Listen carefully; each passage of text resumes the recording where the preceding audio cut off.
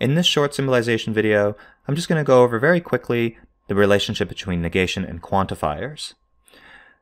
This one says, even though not everyone is sad, comma, no one is happy unless they have a friend.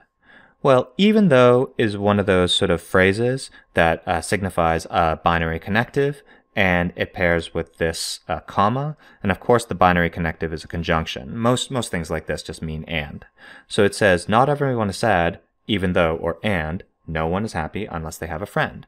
And notice again, each side of this comma, or each side of this conjunction, has a different subject. We're not talking about the same thing. So that means I can symbolize each side perfectly independently, and that's how I should do it. So not everyone is sad, or not all people are sad. This is just to make sure that you're careful about negations of quantifiers. So if I ignore the not, you can just symbolize everyone is sad, and then you get, for all things, if you're a person, then you are sad. Now, at this point, to make it not everyone is sad, you just have to ask where the negation goes. So some people will put it here, and this says, for anything, if you're a person, then you are sad. Sorry, not sad. If you're a person, then you're not sad. Does that mean not everyone is sad? Well, no, it actually means something entirely different, so it doesn't go there. A more common mistake is actually to put here. For everything, if you're not a person, then you are sad. Well, that actually says a rock is sad, this mouse pad is sad, and so on. But that's not really what we're saying at all when we say not everyone is sad. So you don't put it there. Now, the last reasonable spot is in front of the quantifier, and of course this is right. This just says not everyone, so not the case that all things that are people are sad. Another natural way to express this is instead to use the existential. So you could have written the following variant, ax and dx, and this is, of course, the canonical form of the existential, and now we ask where to put the negation. Well, if I put it here, I get it's not the case that there is something that is a person and sad. That's too strong of a claim. And if I put it here, this says there is something that's not a person and sad, I don't know, like your cat, but that doesn't seem to follow at all from the statement, not everyone is sad. So the right place to put the negation is here. There is something that is a person and is not sad.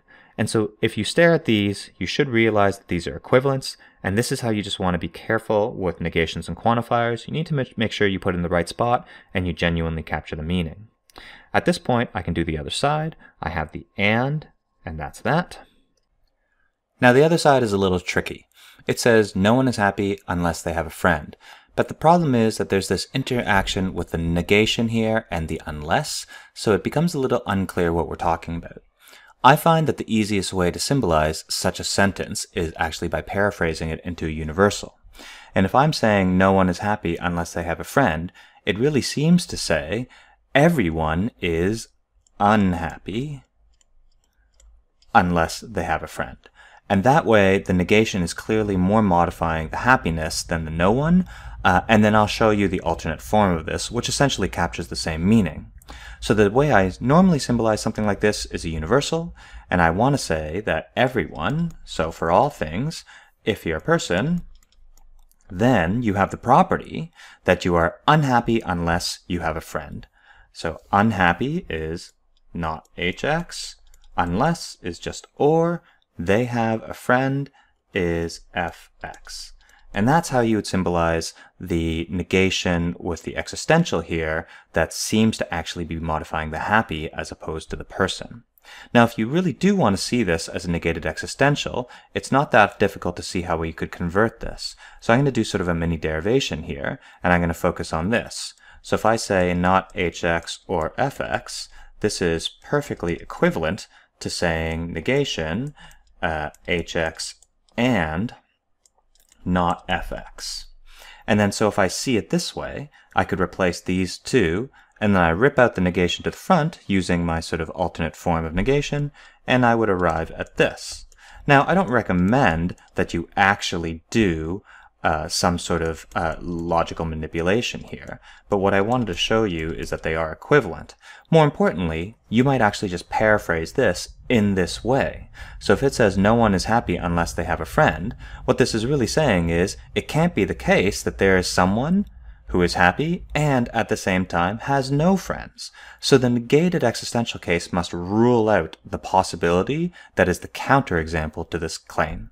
So you can look at this in one of the two ways. One is to think that this is the universal, and the other is to think that this is the negated existential form.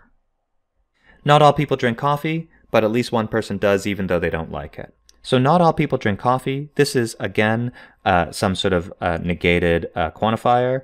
There's my main connective, which is the comma but. So not all people drink coffee. That's just like above. It's not the case that for everything, if you're a person, then you drink coffee. And of course, the variant form of this, which is perfectly acceptable, and you can see it either way, is to have it this way. There is something that's a person and doesn't drink coffee, which of course means not all people drink coffee. And then we have but, that, at least one person does, even though they don't like it. Here, the negation clearly seems to be about liking it, and it's not negating the quantifier, so this is a straightforward symbolization. At least one is just this. I'll leave it as x. One person does, which is of course drink coffee, so there is something that is a person and drinks coffee.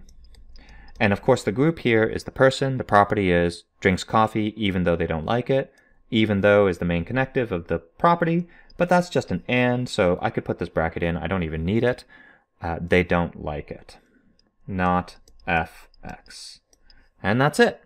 So with negated quantifiers, you just need to be careful, take your time, and make sure you don't confuse things like not all with none. That's a very sort of common mistake. And so we were very careful going through earlier the sort of differences in meanings and symbolizations.